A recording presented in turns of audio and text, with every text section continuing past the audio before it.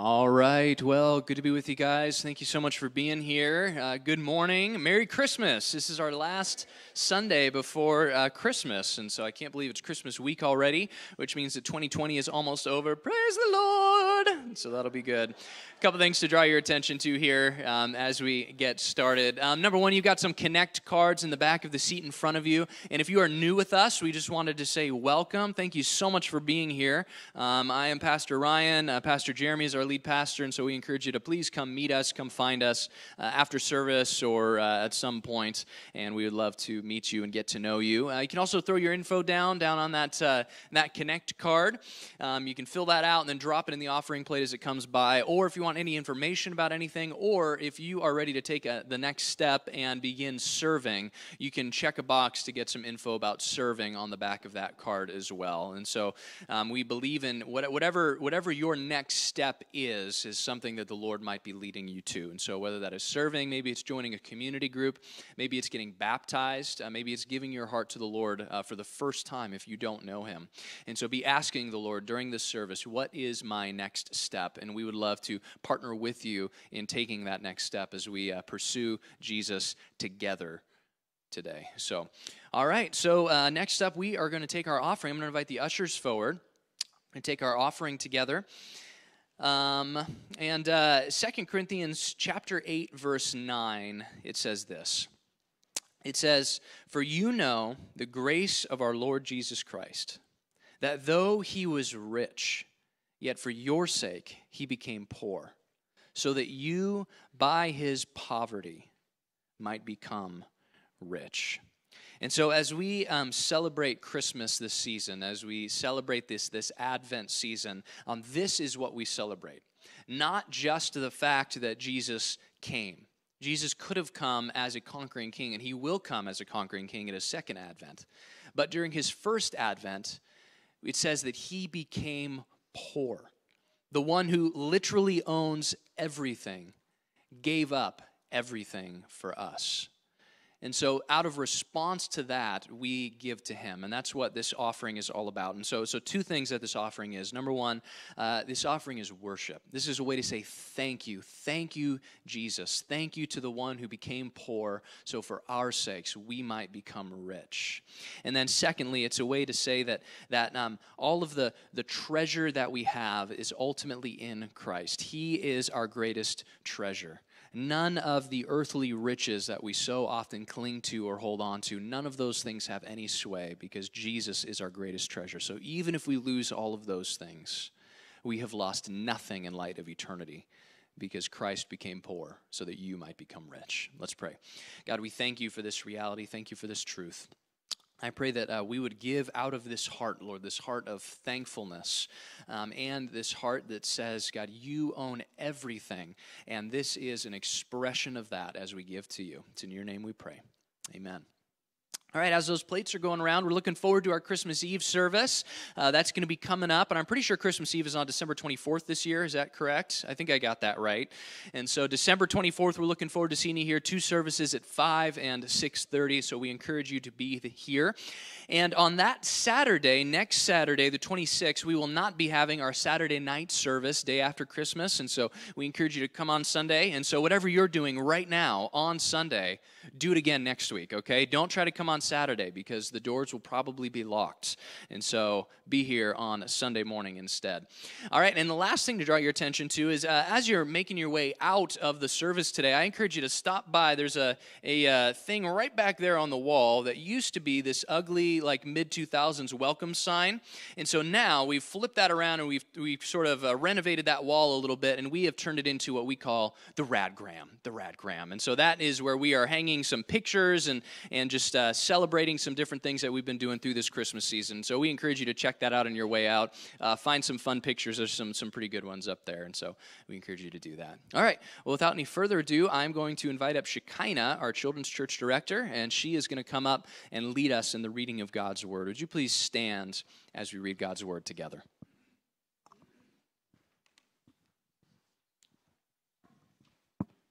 Good morning. Okay, Micah 5, 2 through 5. But you, O Bethlehem Ephrathah, who are too little to be among the clans of Judah, from you shall come forth for me one who is to be ruler in Israel, whose coming forth is from of old, from ancient days. Therefore he shall give them up until the time when she who is in labor has given birth. Then the rest of his brothers shall return to the people of Israel. And he shall stand and shepherd his flock in the strength of the Lord, in the majesty of the name of the Lord his God. And they shall dwell secure, for now he shall be great to the ends of the earth, and he shall be their peace.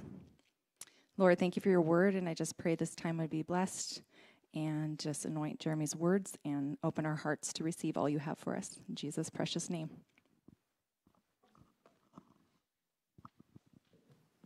You may be seated.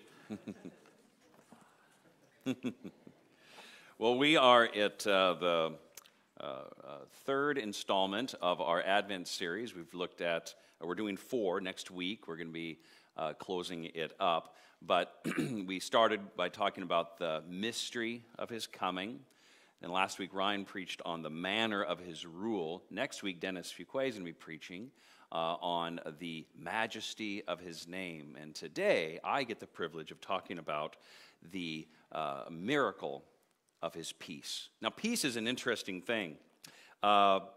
With Christmas, you see peace all over the place. It's probably the most the word that is most commonly associated with Christmas. It's on Christmas cards.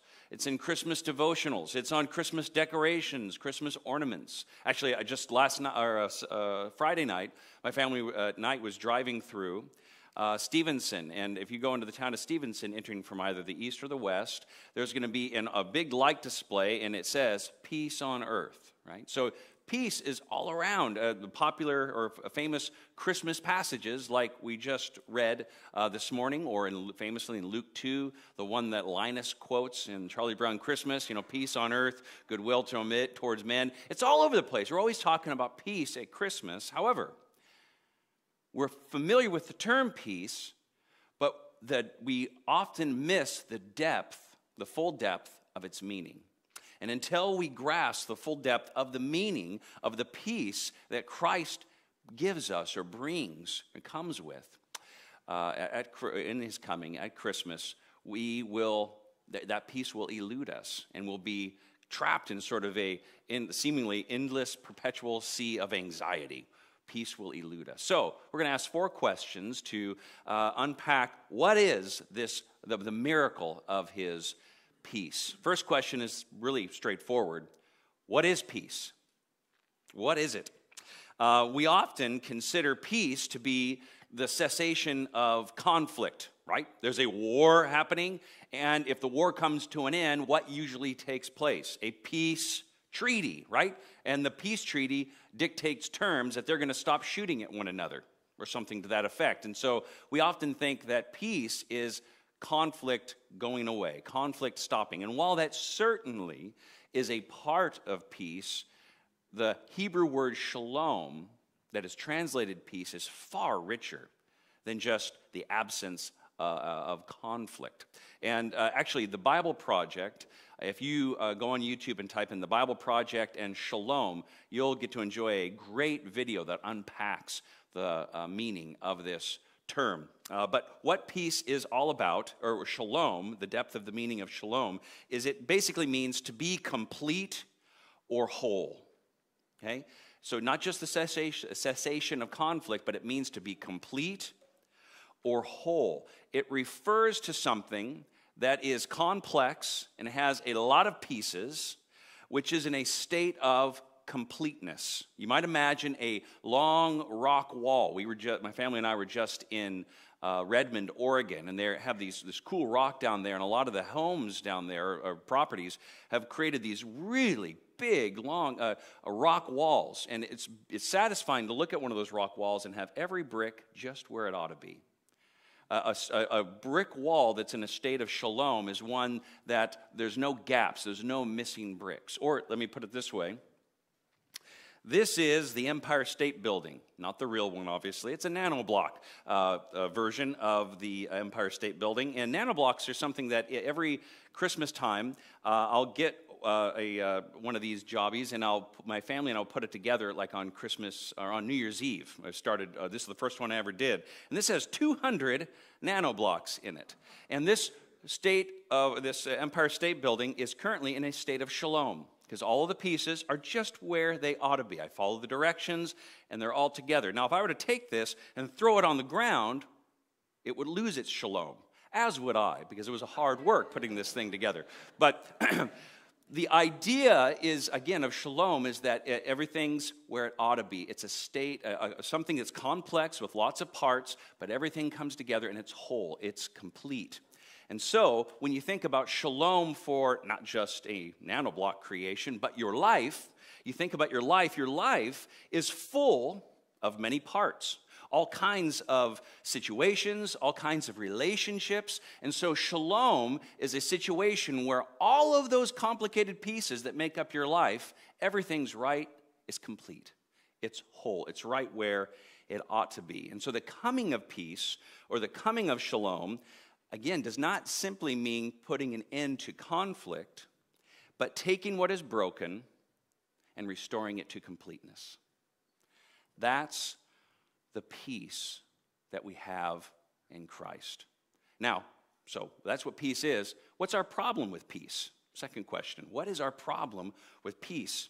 Micah tells us in verse 4 here that the coming of the Messiah, or the Messiah, will cause us to dwell secure. What it says, and they shall dwell secure, for now he shall be great to the ends of the earth, and he shall be their peace.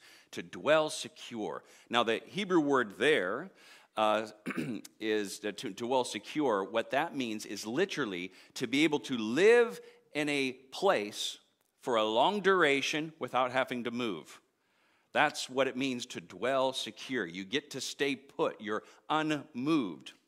But here's the problem with peace. If the rubric of our understanding of peace is that everything is going to go perfectly in my life, I am sure to be frustrated and at the seeming absence of this peace. If we're saying, okay, I get you, shalom, lots of complicated parts, everything right where it ought to be, we look at our world, we look at our life, and we say, wait a second, where is this peace? There's a whole lot that's in chaos. There's a whole lot that's not where it ought to be. And it leads us to lament like Henry Wadsworth Longfellow did in his famous Christmas poem many, many years ago, when he said, and in despair, I bowed my head. There is no peace on earth, I said, for hate is strong and mocks the song of peace on earth, goodwill to men. And so it's easy for us to get frustrated and go, where is this peace? Where is this shalom?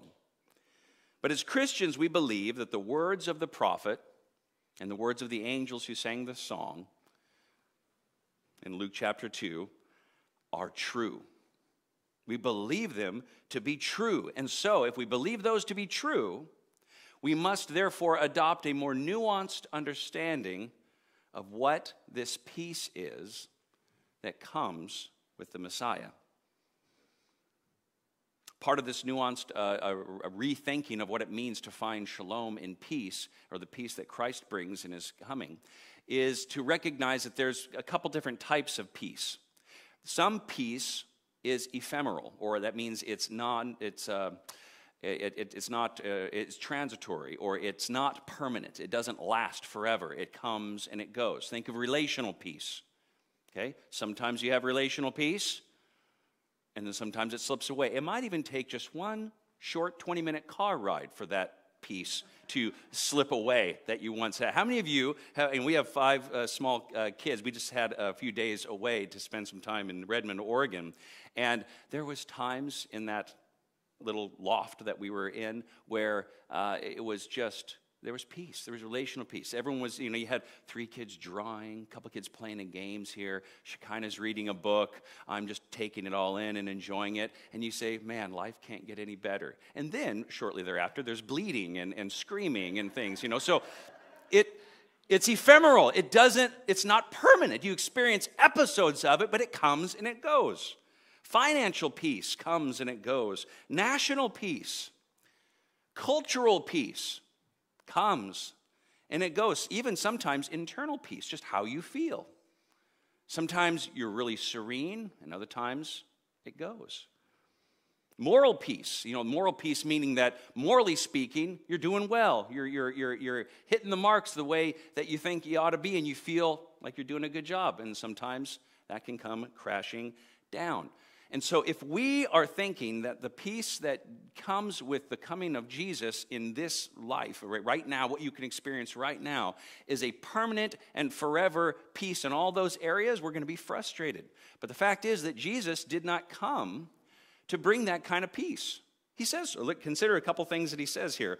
Luke chapter 12, he says, "Do you think that I have come to give peace on earth? No, I tell you, but rather division. From now on, in one house there will be 5 divided, 3 against 2, and 2 against 3. They will be divided, father against son, and son against father, mother against daughter, and daughter against mother, mother-in-law against daughter-in-law, and daughter-in-law against mother-in-law." He covered a lot of ground there.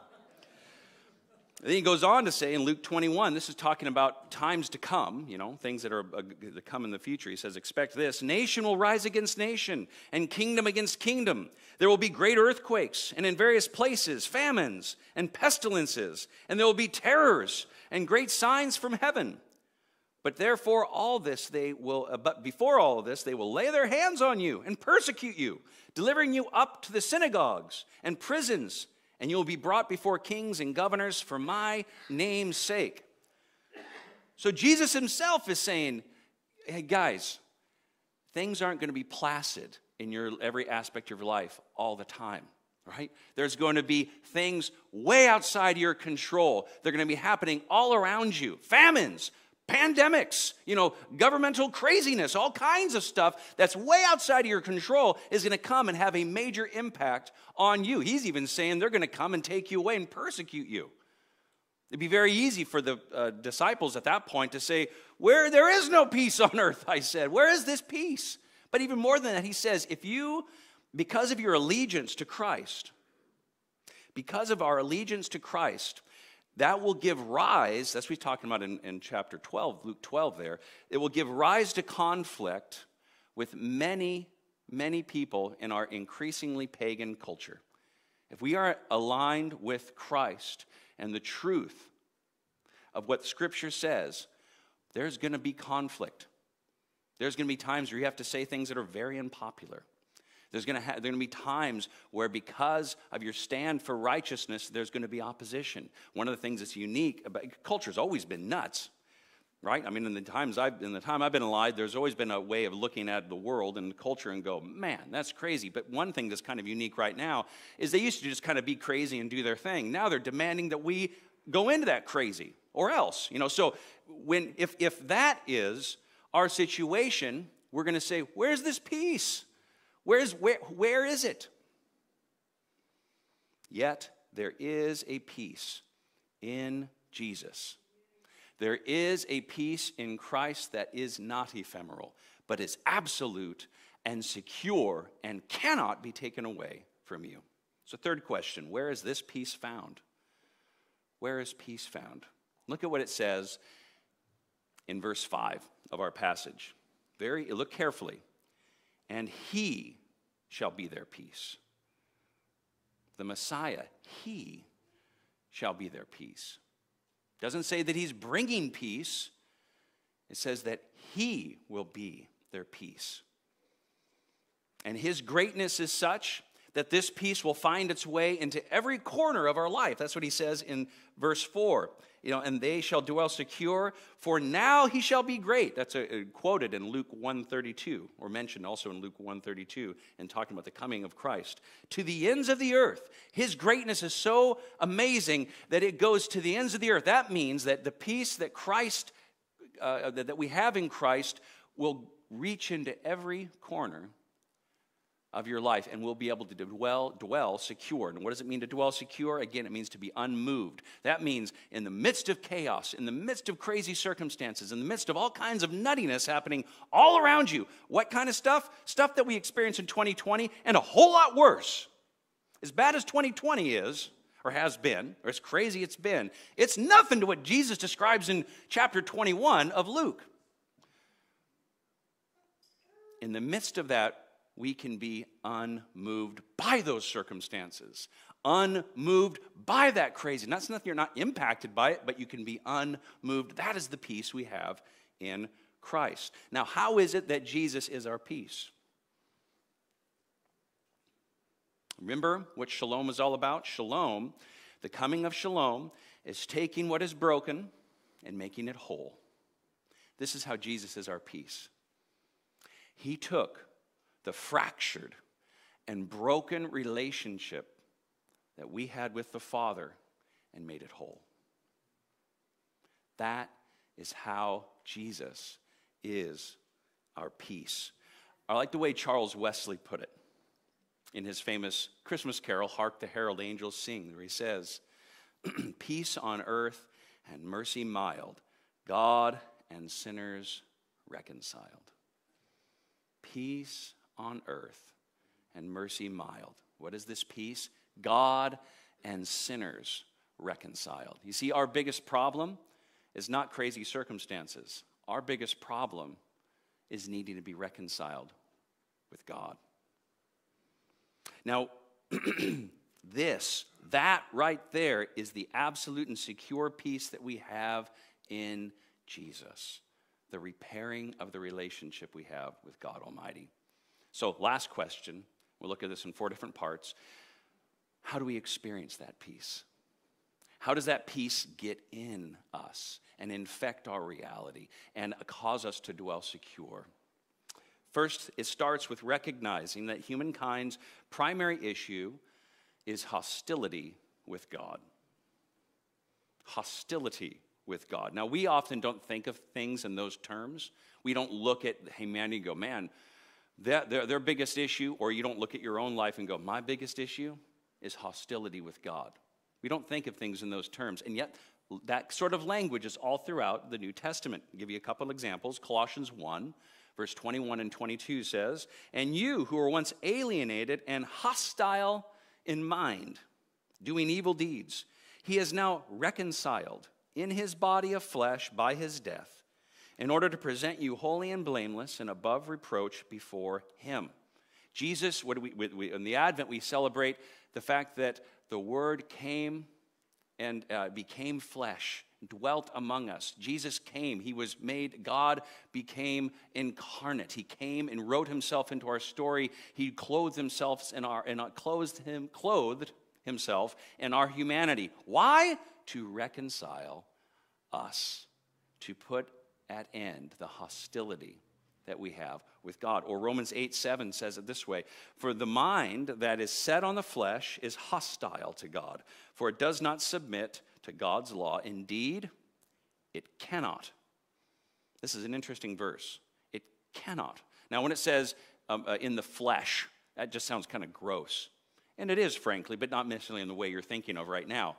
What does it mean to be in the flesh? That means to operate in your own strength, in your own humanity. You know, with just the wit and the strength that you have. If you are operating in that, if that is your place of strength, if that is your security, if that is what you are operating out of, there's a hostility that you will have towards God that you are absolutely hopelessly stuck in. Because it doesn't say those who are in the flesh struggle with hostility with God. That's not what Paul says in Romans 8:7. He says you cannot submit to God if you're in the flesh. You cannot. It's impossible to do it. It's impossible. In the flesh, we are hopelessly stuck in hostility towards God. Now, you might be sitting there today and go, I don't know about all this. I know the Bible uses those terms, but I certainly don't feel hostile towards God. I don't remember ever feeling hostile towards God. You know why?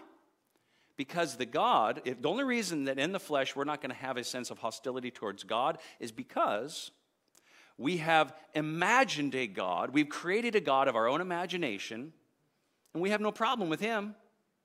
But when we look to the God of Scripture, or we see how God actually operates, hostility rears its ugly head. I'll give you a couple examples. Some people are offended by the holiness of God. Absolutely offended by the holiness of God. And this is quite common in our culture. So, for example, when you look to the Old Testament and you read through some of the passages like Uzzah. Now, how many of you remember Uzzah? Not an Uzi, but Uzzah. Uzzah was a guy who they were taking the ark back to where it ought to be, and it was the Ark of the Covenant, which is where God's manifest presence was there. It was the center of where the Holy of Holies was in the tabernacle, like we talked about a few weeks ago. This is the ark. Only one guy was supposed to come before the ark once a year, and through all sorts of ritual and stuff went through that. And so here they're carrying it because it had been taken away. And the ox stumble and the ark starts to fall on the ground. And so Uzzah says, I don't want the ark to touch the ground. So he reaches out to grab it so it doesn't hit the ground. And God strikes him dead. And we read that and we go, whoa, wait a second. He seemed like he was just trying to be helpful. But Uzzah made I like what Matt Chandler says, he made an error. He thought that he was cleaner than the dirt. He assumed, I don't want the ark to fall and touch that dirty ground, so I'll stop it. But the fact was, the dirt did not rebel against God, but humankind did. He had. And so when he touched it, God's holiness is such that he died. Or Nadab and Abihu, just recently consecrated as priests. They go, we want to bring an offering of fire before the Lord, but rather than follow all the strict details that he prescribed, we're just going to do it our own way. And they brought the incense, that unauthorized fire before the Lord. And God didn't say, never do this again. No, he consumed them with fire. They died. And we go, whoa, that's intense. Or how about this? Times where God in the Old Testament says, I want you to go into the land of Canaan, and I want you to put to the sword every man, woman, and child of that village or of that city. We get offended.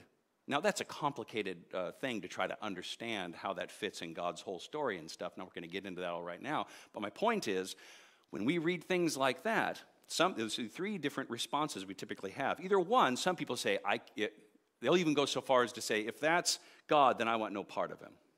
And I won't even believe in God. Some people even go so far as to say, well, the God of the Old Testament, that's just people giving their ideas of God, and they just got it wrong. That's not who God is, and so they just, cast it aside wholesale. But you might not do that. But what the typical Christian does is they just ignore those passages. They don't bring them up in Bible study. They don't talk about them.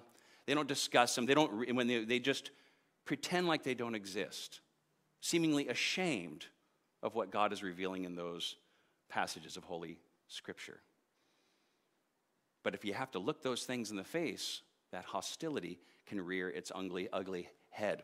Or some people might have or about sovereignty, God's holiness, or also they're offended by God's sovereignty. Ryan talked about this last week, about how we have an idea in our mind of how things ought to go. And when things are not going that way, we get frustrated with God. God, why is it going this way? I have other ideas. I have better ideas. This is not how it's supposed to be.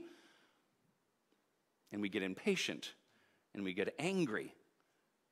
We get hostile with God. So some people, they'll have no problem with God's sovereignty or his holiness, but they fight, and people of another sort fight against the mercy of God. Now, how do you fight against the mercy of God? How are you hostile towards the mercy of God? If you're trying to buy your way to heaven, like the old Led Zeppelin song, buying a stairway to heaven. If we wouldn't necessarily say that. We wouldn't say, you know what I'm doing? How am I living life? I'm doing good works, so I'm buying my place in heaven. People don't say that, but our actions betray us. Because we're not receiving God's mercy, we want to earn our way, earn favor with God on our own steam and in our own flesh. And how it shows up would be like this. Imagine someone, just blows it. They do something that really is hurtful to another person in their life. I mean, it's bad. They recognize, I did this. It's bad. How do you react to that? Well, what often happens is that people, you might spend the next 4 to 5 to 7 days consumed with that. You can almost think of nothing else. You get up in the morning, you go, and you're hyper vigilant of being on your very best behavior. Your very best behavior. You don't feel normal. You're consumed with this until enough time goes by and you feel like you've rebuilt your moral goodness. You've been on good behavior now for about 7 days, and only then do you begin to feel normal. Rather than receiving the mercy of God, because mercy is undeserved. Mercy is receiving that which we deserved was wrath, but what we got was grace, okay? We fight against the mercy of God. People who struggle with that tend to be overly harsh with others because they're harsh on themselves. So, still not convinced that we have an issue with hostility towards God? Let me put it this way. The one tiny sliver of time in human history that God made himself killable, what did we do? We killed him. A tiny fraction of time in human history, God made himself killable, and humankind killed him. We killed him. And as Romans 8 states, we cannot get over this hostility on our own. Let's close in prayer. I'm joking. There's more. So how do we get over this? What's our hope? Only he is our peace. He is our peace. Only in the gospel are we rescued from this and brought to a place where we bow before his holiness and melt in the face of his mercy. Melt in the reality of his mercy. There's a quote by Timothy Keller that I heard about 8 years ago, and it just changed my life, and it's this. In the gospel, you realize that you are more sinful than you ever dared believe, but you are more loved than you ever dared hope. The truth is that when we receive grace, which we need more than anything, we are at once humbled and undone by his love. Because it's a very humbling thought to realize that I was in such bad shape that nothing less than the death of the Son of God was required for me to even have a relationship with God. That's how bad I was. That's how hostile I was towards God in my heart. That's a very humbling prospect. But it's also, it wraps us in a love when we realize the reality of his love, that God willingly did that. Lived the life that we should have lived and died the death we should have died. Suffered horribly on the cross, both physically and spiritually. Why? So that he could restore what was broken. So he could make whole and complete that which had been fractured by our rebellion. That's the love that he did for us, and which we're both humbled and we're overwhelmed by his love. This, when we get that, it changes the way we approach God. Because if we think that the number one thing we need from God, or our number one issue is ignorance, meaning that, man, there's just some things I don't know. So I'll come to God for guidance and instruction and treat him as a teacher to help me add some things to my life so I can do things better, okay?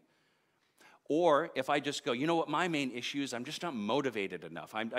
It's feelings. My feelings are all messed up. And so I need to come to God and have him deal with my apathy or my bad feelings. I need better motivation from God. And I'm going to come to him to just have him make me feel better. But if I recognize that my biggest issue with God is hostility with God, I will come to him for grace. I will come to him for peace and reconciliation.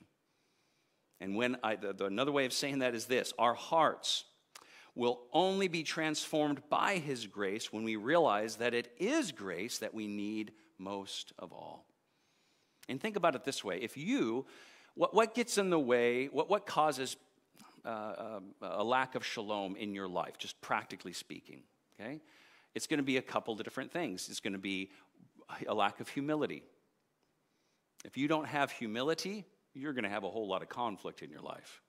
If you're not walking in humility, then everything's going to be a power play, either passive-aggressively or aggressively. You're going to constantly see yourself as better than others, superior to others, and you're going to be, everything's a power play. I need to gain power over the situation. I need to control this situation. I need to get the bad people out and the good people in according to my design, and then everything will be right.